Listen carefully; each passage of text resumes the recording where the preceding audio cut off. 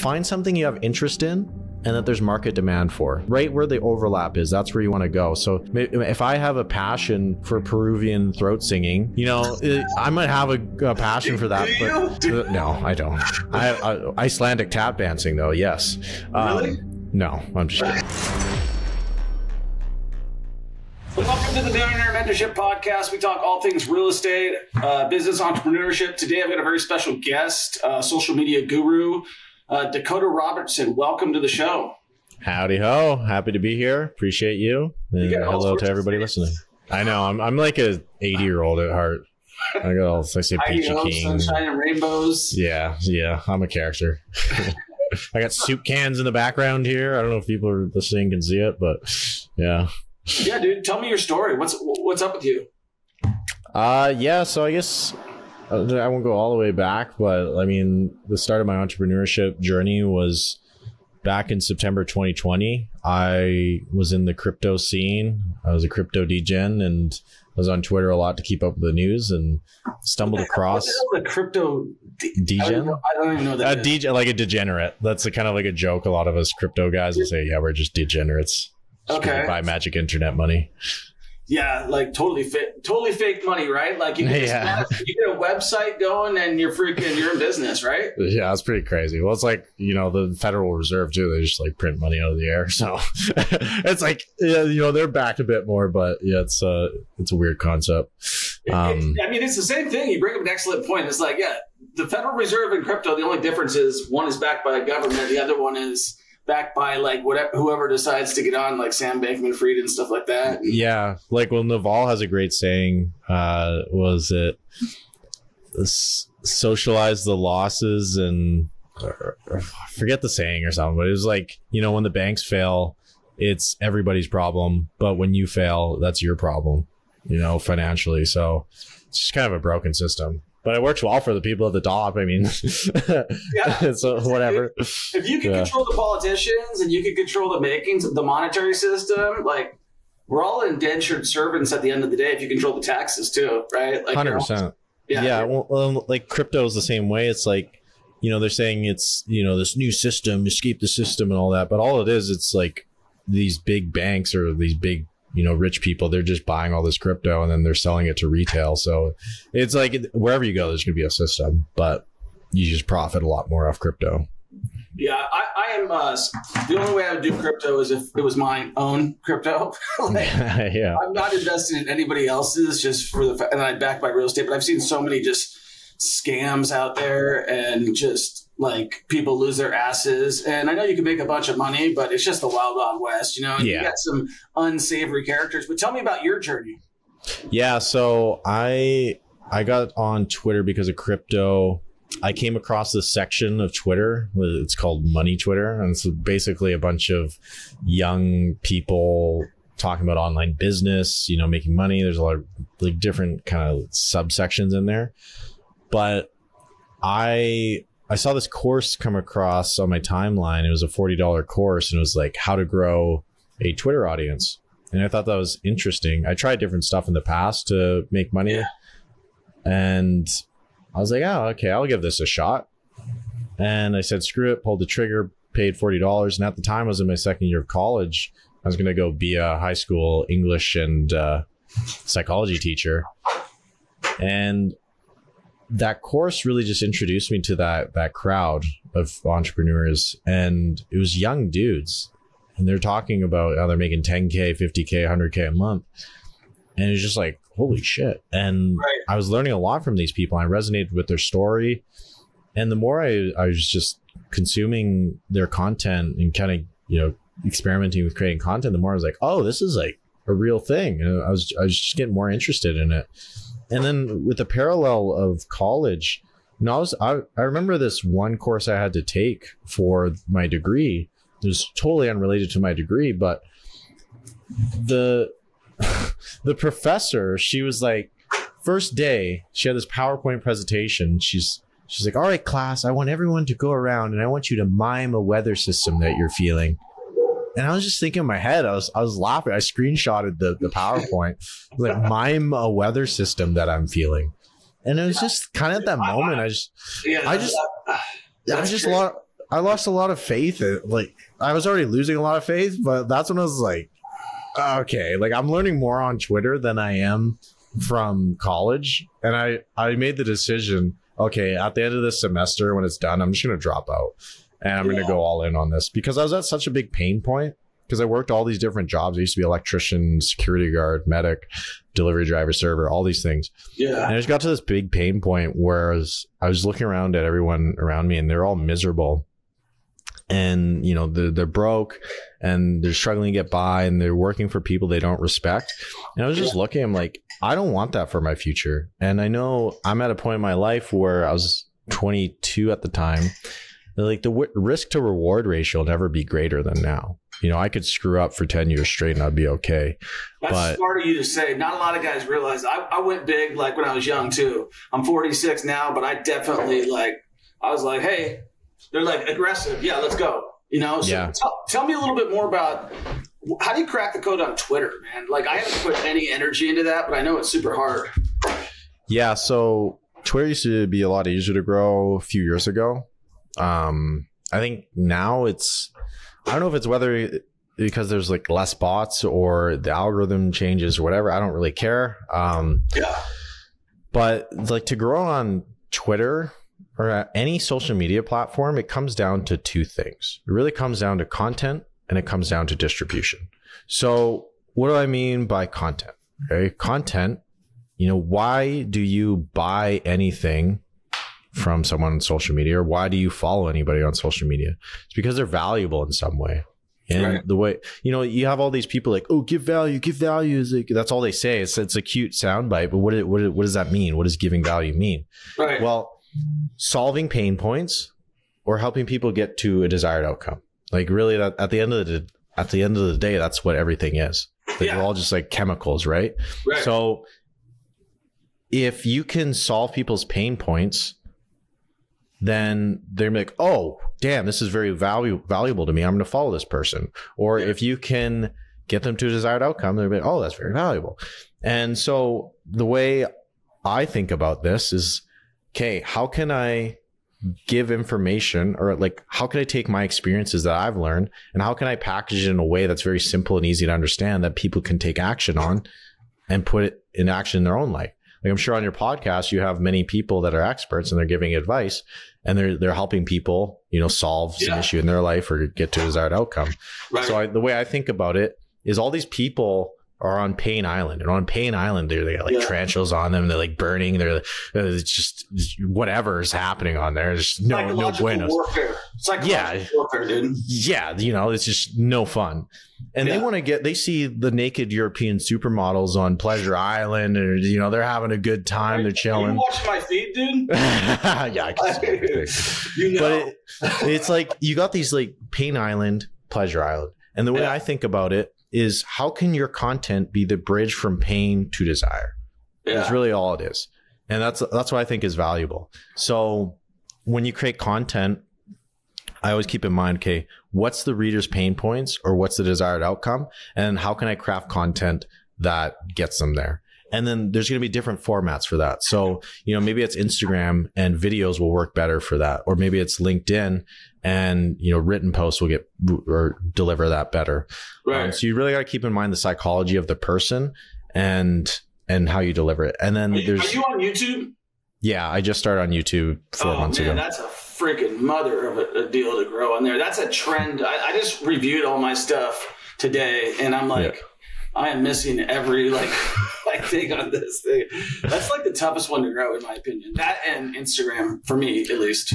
I think short term it's harder to grow, but I think long term, man, it is unreal because the lifespan of content is so large. Like I posted content 4 months ago, and that's continuing to grow. Right. And then you think about, you have a video just pop off, like a recent one, then they're going to check out all your videos, and then all those videos grow a lot more. So I find like at the start, it takes a while, but then once you just nail it, I haven't nailed it. I'm 3 years in and I've hit like one that hit 600,000, but most of my stuff is still like skimps. Like, you know what I mean? Like you look at like 100 views, 800 views, 700 views. And it's like, I know a lot of guys who have like TikTok followings of 2 million, Instagram followings of 2 million. They're like, I quit YouTube. I'm done. Like, I can't get there. Like, and then you look at guys like, Graham Stephan and stuff like that. So it'd be interesting. I looked at your content. It's really good. I thought you did an excellent job. And I was like, man, this guy doesn't post a ton and he gets a ton of like engagement and followers. So you believe more in quantity versus, quality versus quantity, right? Yeah. When it comes to YouTube, my main thing is like do as much as possible, but don't sacrifice quality. And for me, that's one a week. I think that's a good pace. One video a week, one long form a week. Right. But yeah, like with YouTube, I think of Mr. Beast, that guy knows everything about YouTube, but he talks about it's better to have, fewer videos that are higher quality, put more effort into it, even if it's one a month. Do that opposed to like doing every day, and it's like it's more that might have rapid just clicked with me. Like all this like I'm just such a grinder. I just like, let's just bang it out. Let's bang out another one. You know what I mean? Yeah. Well, it's like you can be more deliberate with it and more focused, and you just like if you take like a little bit more time to think about a headline or a lead or just the first 30 seconds, then it pays dividends because they get more bought in. So I put so much effort into the first minute of my video. And then once they're bought in, it just makes it way easier. But I mean, touching on content, I can kind of go deeper in it, and it might like help you with YouTube as well. Let's go deep, man. That's what, like, you're the expert. Let's go. Yeah. So what I've noticed after growing my personal brand, and I actually did this for other people, or I'd grow their personal brand for them. But what I've noticed is there's really 3 pillars of content that, applies to every single social media platform. That's how I'm able to grow on all these ones, where I call it the gap framework, and it kind of bridges the gap from a stranger to a follower to a buyer. And so the G in the gap framework stands for growth content. And this is content that touches on stuff that's top of mind for people. So think about back when ChatGPT was really popping off and really trending. Yeah. So if I'm a writing account, then I can make content that is around ChatGPT. So, here's how I get 8 hours of writing done with 4 hours using this ChatGPT framework. From a fitness account, I could talk about here's how to use ChatGPT to create a meal plan or a fitness plan. Right. And what that does is, since these are trending topics, they're getting searched a lot. And the algorithm wants to keep people on the platform. So it's going to give people what they want. So if you talk about those topics, but you tie it back to your brand, then it's gonna rank you better in the algorithm. People are gonna click on it more because it's top of mind, it's popular. Like same with Andrew Tate. Like you can make like popular figures. Like, you could be a fitness account or a marketing account. Like if I'm a marketing account, here's Andrew Tate's marketing. Here's how he's like scaled to 2 million a month here's his marketing plan. Fitness account, here's Andrew Tate's diet and like, how you got shredded or something. So it's like just finding things that are top of mind. It could be events, it could be people, it could be just trends, like different stuff like that. And you can use Google Trends to look at it. So Google Trends, go there. Yeah. Tell me about like that. I've never really taken a deep dive on that. Yeah, so you can go to Google Trends and you can look at what's trending in a particular country, continent, like what's related to like a certain search term, stuff like that. I just kind of know what's trending just from being on social media so much, so you can kind of get a grasp on that. But if you want to get really granular with it, you can use Google Trends. But I find like that's one of the best ways to grow early on social media, because it's just going to rank you better in the algo. It's just, top of mind for a lot of people. And then if you deliver value in that piece of content, people are like, oh, this is actually really useful. Because, they're either going to have interest in what you're talking, like the trend, or they're going to have interest in, your niche, or both, ideally both. Yeah. So they come for the growth content or the trending thing, but they get so much value from the piece of content that they follow you, or then it grows your account. Yeah. So it's tough, man. I'm listening to I 100% agree with everything you're saying. Mm-hmm. Yeah. So that's the G in the gap framework. The A is authority content. So like, think about why people buy stuff. It's like they know, like, and trust you to some degree. So the growth content, it gets people to know of you. The authority content gets people to trust you. And this type of content is what shows your competence. So if I'm a fitness account or a fitness personal trainer, I'm going to create content around, here's how you make a meal plan. Here's the best exercises for chest. Here's the best, XYZ for Y. So you really want to create content that shows your competence. And this is going to come down to maybe case studies.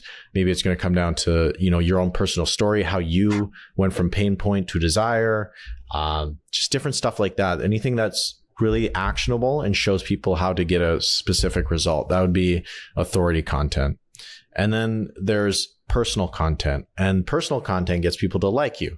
So we have know is growth content, and trust is authority content, and then like is personal content. Oh, personal content is, sorry, I'm going to call you to decline that. So personal content is when you share your worldview, your stories, and anything like your personality. Yeah. So that's something that's lacking from a lot of people. Like, imagine there's two businesses, and one business owner, he's got a good offer, it's checks all the boxes or whatever. And then there's another business owner, exact same offer, but you just like them more because they got this personality, they're goofy, whatever. You just see yourself in them. You're going to go with that person every time, even if that other person has a better offer. If you resonate with somebody, since we're emotional creatures, more times than not, we're going to go with the people we like more. Yeah. And it's just like the human element. 1000%. Yeah. So like the first thing I do on every social media platform, like one of the first videos or pieces of content I make is my personal journey, like my transformation journeys, like how I got to where I am today. Yeah. So with YouTube, I made like a whole video on my personal story, like everything from childhood is a bit long, like 30 minutes, but I knew that when you're super detailed, man. I could like that sticks out. Like you think like an engineer, right? Is that? Yeah, it's weird. I'm definitely more of a creative, but I like try to break it, just try to systemize it. Like I'll try to create frameworks. Cause like, if you're just like, oh, I don't know how to do it. It's like, how can I replicate this? How can I do this again and again and again? So I think I just do stuff and then I reverse backwards. And I'm like, okay, but why did that work? So what's the long-term plan, brother? Basically, I was going to college to be a teacher and I really enjoy teaching. I get to do that now with my coaching program, but I just want to continue doing that. Like, I just enjoy scaling my business and teaching what I'm learning with writing and online business. So I just want to scale my social medias to a crazy amount. And then what's the goal? I don't know, man. I'm in this game for the rest of my life. So I don't see why I couldn't do this to get to like, I don't know, 20 million at least followers. I don't know. It's so much pressure when you for me, I never wanted to be on social media. I only got on because there were so many guys that were full of shit.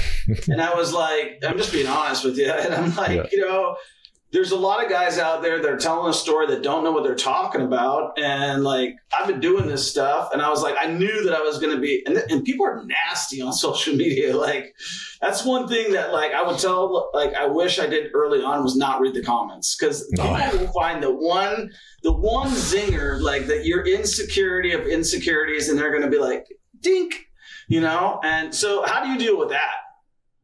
Yeah, I think at the start it used to bother me more, but I mean, like I just kind of think about, imagine the place you have to be in life where you go out of your way to comment some negative stuff on somebody's post when you have absolutely no idea who they are.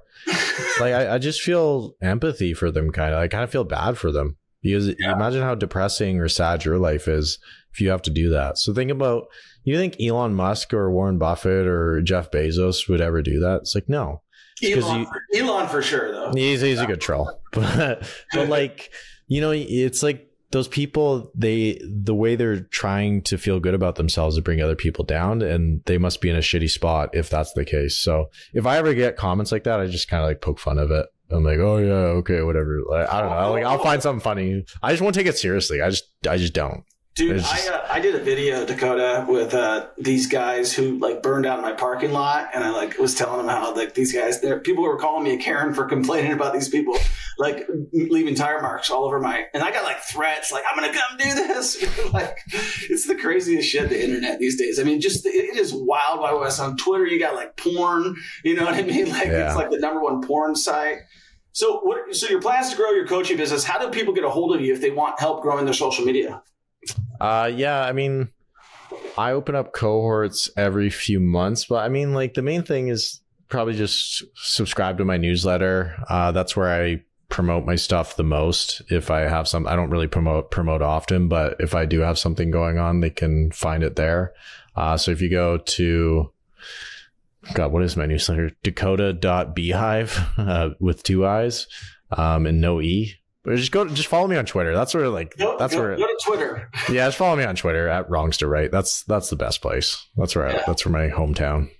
What is it? That's my hometown. Yeah, Wrongs to Right. WRITE.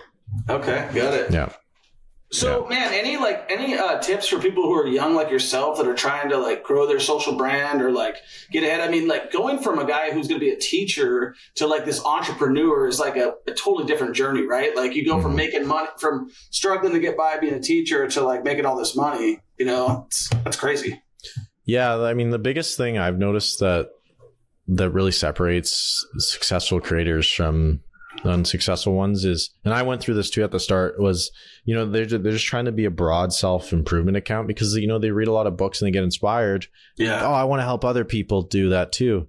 But in reality, you know, a lot of people aren't going to buy that from you unless you're Tony Robbins or like these big, you know, life coaches. So the biggest thing I see that people fall into the trap is, they're just creating really broad content. Sounds like it came from a fortune cookie, very motivational. You know, that's fine and dandy. I create like cheesy self-help content too, but you can't have that be your only thing. Like you gotta help people.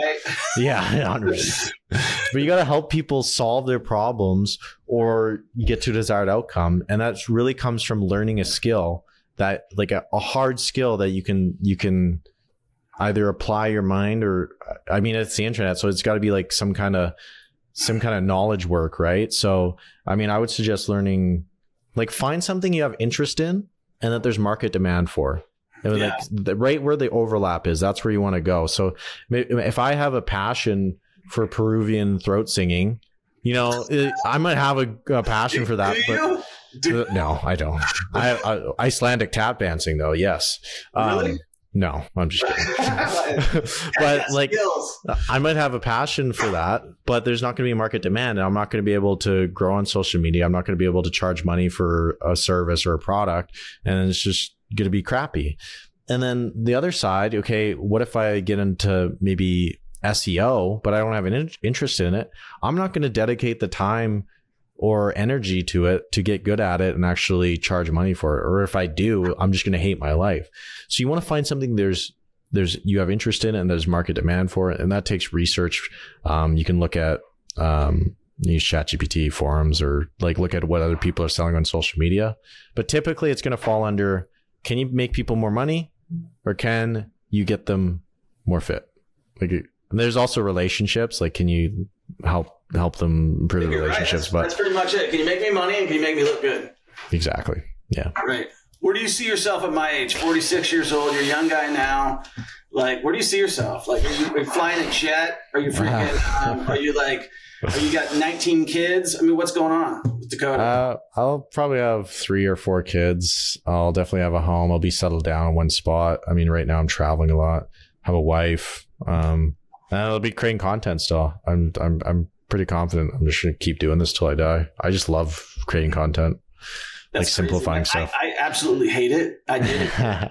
Like, I'm totally opposite. And I mean, I like meeting interesting people like yourself Like the podcast is the most enjoyable.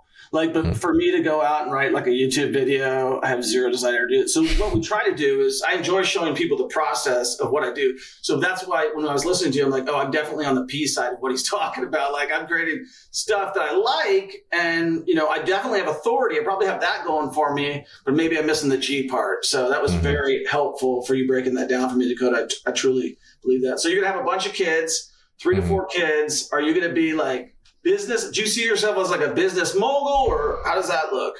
I don't want a team. Like I like the solopreneur route. Like I just like being responsible for me. I mean, I have contractors I work with, but man, like I don't really have a desire to scale like a 1,000-person team. Like I just want to live a good life. I want to have like a good family and just chill and like go travel a lot and just do cool stuff. But no, like I like the simple life. I don't want to be a big business mogul. A lot less stress, man, for sure. I can tell you, I got a lot of things going on. And, man, you're spending $50,000-$60,000 a month in payroll. You know, like you got mouths to feed. It's true. A lot of people count on you, and it is a lot of stress. I don't mind it, but you know, my best advice to you as a young guy, you seem like you're very intelligent. So I always like want to add, just buy a couple pieces of real estate. That's all I would say. Like, you know what I mean? Like, cause you said double down now and put in the work now. I bought houses as soon as I possibly could. And that's what made me, you know, as rich as I am, just because I was able to like, I just was super disciplined about buying houses. Like, and that's not that hard. You know what I mean? Like, you don't have to like shred yourself and get super fit. Anybody can buy a freaking house. You know what I mean? And I did that. And the other thing is like, you sound like you're doing it right now. Travel the freaking world, man, while you're young. It's like, it's amazing. It shapes you as a human being. Like you have so many amazing memories and so many people put it off. Like just do it. And like for you, that's awesome content, right? Like, so like I've taken my family around the world right now, and me and my wife's saying is YOLO, man. Like so many people just forget that you're going to die. Like, and it could happen at a young age. So do what you want and record it. Yeah, man. Totally enjoyable to talk to you, Dakota. How do people who are listening right now get a hold of you besides Twitter? Are you on Instagram? I think I did see you on that. Yeah, I'm on Instagram at Yo Dakota. I got unbanned. Someone tried to ban me. Aha, couldn't get me. And then LinkedIn, Dakota Robertson. It's crazy. And then YouTube at Hey Dakota or Dakota Robertson. You'll find me. All right, man. Any words of encouragement for the youngsters out there trying to grind it out, trying to make a change, trying to find, like you said, the pain, like people who are like unsatisfied with their lives? What advice, what self-help advice would you give them? Yeah, I mean, the biggest thing for me was I was always willing to lean into discomfort. I think that's what separates most people is like they'll like, oh, discomfort's bad. But if you reframe it as like, oh, discomfort, like you wouldn't go to the gym like and just lift 5-pound weights and expect to get jacked. You got to place stress on yourself and then you build back stronger. So it's uncomfortable at the start, actually at every stage, but you just learn to get more comfortable being uncomfortable. Yes. There's a nice little soundbite, fortune cookie. But like lean into it. And I think you do that for 6 to 12 months and you'll look back on your life and you'll be glad you did. It's one of the most rewarding things because you can look back like, yeah, I did that. And you feel good about yourself. That's great advice. I think, do you have any, like, you know, I was just in Mexico. We stayed on the 23rd floor. And I'm like always so nervous around heights. And I'm like looking this up. I'm like, all right, man, how do I like, and then you realize you're like, well, I say that I'm afraid of heights. Like I say that out loud. I say that internally. And so I'm like, okay, I'm going to stop saying I'm afraid of heights. And I'm going to start saying like, I'm going to get comfortable. Right. And I think like, so when it comes to facing your fears and things like that, how do you deal with those challenges? Like, cause you just said lean into it. It made me think about that. Yeah, so I'll kind of give you a brief story about myself. Like I used to struggle with social anxiety. Yeah. And it was because I played this narrative in my head because I got made fun of for being a fat kid as a young guy. And I would just play this narrative like, oh, I'm not good enough or I'm shy, blah, blah, blah. And I'll just play that narrative over and over. And then since I identified with it, my actions would follow that. And since my actions would follow that, other people would see it, reinforce it, and then you got that loop.